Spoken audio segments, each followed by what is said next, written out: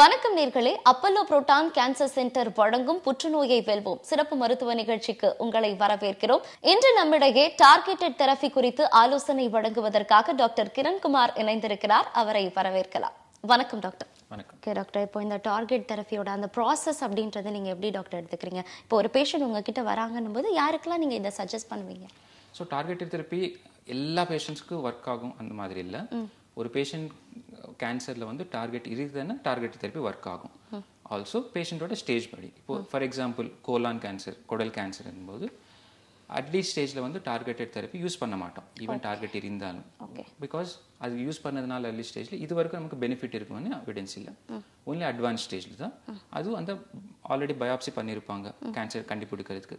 அந்த பயாப்சிலேயே cancer செல்லேருந்து DNA எடுத்துட்டு லேபில் செக் பண்ணுவாங்க. அந்த டிஎன்ஏ சீக்வென்ஸ் பண்ணும்போது that test is called next generation sequencing. So அந்த DNA sequence எல்லாமே செக் பண்ணிட்டு அதில் ஜீன் அப்நார்மல் இருக்கிறதில் செக் பண்ணுவாங்க. ஸோ அந்த that is called biomarker testing. So biomarker testing வழியா நெக்ஸ்ட் ஜென்ரேஷன் சீக்வென்சிங் பண்ணும்போது ரிப்போர்ட்டில் வந்து இதெல்லாம் ஜீன்ஸு அப்நார்மலாக இருக்குதுன்னு நமக்கு ரிப்போர்ட் வந்துடும். அந்த ரிப்போர்ட் படி சப்போஸ் அந்த ஜீனுக்கு வந்து ஒரு டார்கெட்டட் ட்ரீட்மெண்ட் அவைலபிளாக இருக்குதுன்னா கோலான் கேன்சர் யூஸ்வலாக கேராஸ், என்ராஸ், பீராஃப் அந்த மாதிரி சில ஜீன்ஸ் செக் பண்ணும். ஒருவேளை எல்லாமே நெகட்டிவாக இருக்குதுன்னா செட்டுக்ஸ்மேப் ஆர் பேனிட்டிமேப் அந்த மெடிசின் யூஸ் பண்ணலாம். ஓகே, ஏதாவது பாசிட்டிவாக இருக்குதுன்னா தென் பெவாசிசிமேப் அந்த மாதிரி மெடிசின் யூஸ் பண்ணணும். ஸோ பயாப்சி பண்ணணும், பயாப்சியில் என்ஜிஎஸ் ஒரு டெஸ்ட் பண்ணணும். அந்த டெஸ்ட் ரிப்போர்ட் பேஸ் பண்ணி எந்த டார்கெட்டட் தெரப்பி டிசைட் ஆகும். ஓகே டாக்டர், இப்போ டார்கெட்டட் தெரப்பி வந்து எடுத்துட்டு இருக்கிற ஒருத்தர் வந்து வேற ட்ரீட்மெண்ட் கூட எடுத்துக்கலாமா டாக்டர்? ஸோ வேறு ட்ரீட்மெண்ட் அப்படின்னா டார்கெட்டட் தெரப்பி நிறைய கேன்சர்ஸ் வந்து ஸ்டாண்ட் அலோன் ட்ரீட்மெண்ட்டாக கொடுக்க மாட்டோம். யூஸ்வலி கம்பைன்ட் வித் கீமோதெரப்பி சேர்த்துட்டு டார்கெட் தெரப்பி யூஸ் பண்ணுவோம். ஆர் சம்டைம்ஸ் சில டேப்லெட்ஸ் மாதிரி வந்து கீமோதெரப்பி இல்லாமல் வெறும் டேப்லெட்ஸாக யூஸ் பண்ணுவோம். தட் டிபெண்ட்ஸ் அப்பான் என்ன கேன்சர், என்ன ஸ்டேஜ் ஆஃப் கேன்சர் அது. ஸோ டார்கெட்டட் தெரப்பி சேர்த்து டாக்டர் வில் அட்வைஸ் எந்த மாதிரி ட்ரீட்மெண்ட் எடுக்கணும்னு. But if you are asking target therapy சேர்த்து அதர் ஆல்டர்னேட் ட்ரீட்மெண்ட்ஸ் யூஸ் பண்ணலாமா அப்படின்னா, ஸோ அது வந்து நான் பர்சனலாக ரெக்கமெண்ட் பண்ண மாட்டேன். என்னென்னா many of the targeted treatments R oral tablets மாதிரி இருக்கும்ல. ஸோ ஓரல் டேப்லெட்ஸ் உள்ளே போனீங்கன்னா அது வந்து டைஜஸ்ட் ஆகணும், லிவரில் போகணும், அங்கே மெட்டபாலிசம் நடக்கும், then it will enter the blood, அதுக்கப்புறம் தான் கேன்சர் செல் கிட்ட போய் சேரும். And any other treatment which you take, other treatment tablets யார் கஷாயம் மாதிரி நீங்கள் எடுத்துகிட்டு இருக்காங்கன்னா அது எந்த லெவலில் பிளாக் பண்ணணும் நமக்கு தெரியாது. சம்டைம்ஸ் அப்சார்ப்ஷன் ஆகாமல் நிப்பாட்டலாம், ஒரு மெட்டபாலிசமில் சேஞ்சஸ் வரலாம்.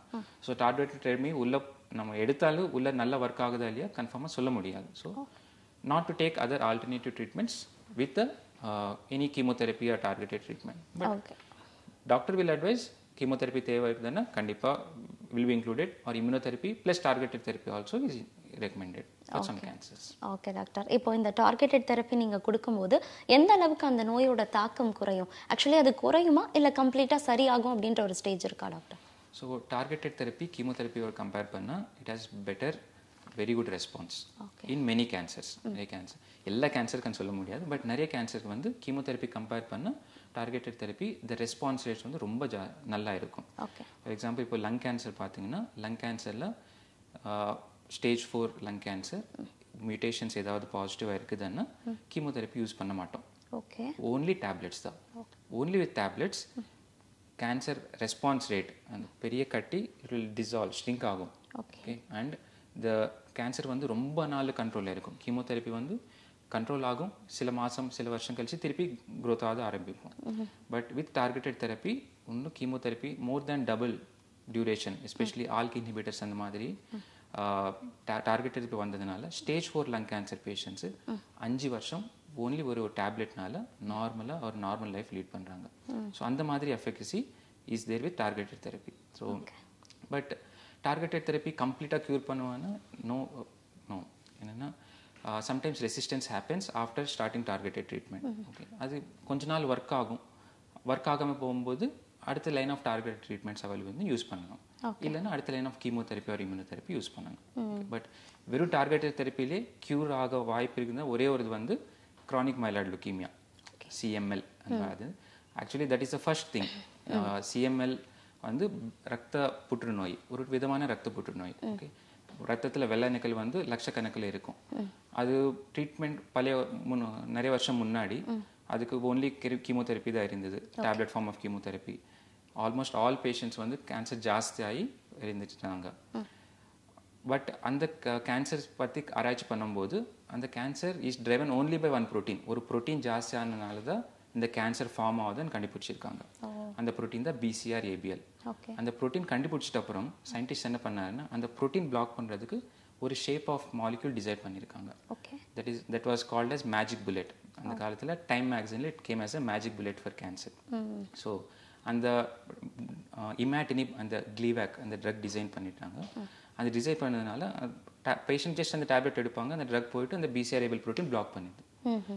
ஸோ லட்சக்கணக்கில் இருக்க count within 1 month or 2 months it will come back to normal. ஒரு நார்மல் ஆகிடும். ஸோ இப்போ இமேட்டினிவ் வந்து ரொம்ப சர்வசாதாரணமான ட்ரீட்மெண்ட். பேஷண்ட்ஸ் வந்து டேப்லெட்ஸ் வாங்குவாங்க, 3 மாதத்துக்கு ஒரு வாட்டி டாக்டர் வந்து பார்ப்பாங்க. அண்ட் அதுலேயே இப்போது நிறைய பேஷண்ட்ஸ் வந்து ஒரு 5 வருஷம் ஒரு 10 வருஷம் ரொம்ப நாள் கழிச்சு ட்ரீட்மெண்ட் எடுத்துகிட்ட அப்புறம் அந்த BCR-ABL ப்ரோட்டீன் அன்டிடெக்டட் ஆயிடுச்சுன்னா நிறைய பேருக்கு treatment நிப்பாட்டலாம். So it's like a cure. So target therapy சில கேன்சர்ஸ் வந்து டெஃபினட்டாக it helps for cure. But majority of cancers வந்து it helps for better control, இன்னும் longer control.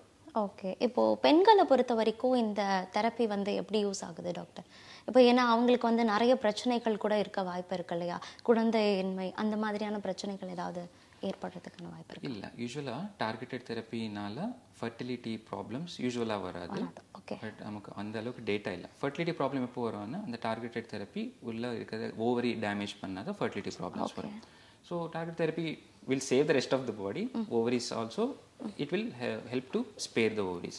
And specifically some other target treatment like mTOR inhibitors la vandu even if chemotherapy naala vara fertility problems also koncham better ah irukku because by using mTOR inhibitors. நிச்சயமா doctor, நீங்க targeted therapy பத்தி நிறைய information சொன்னீங்க. நன்றி.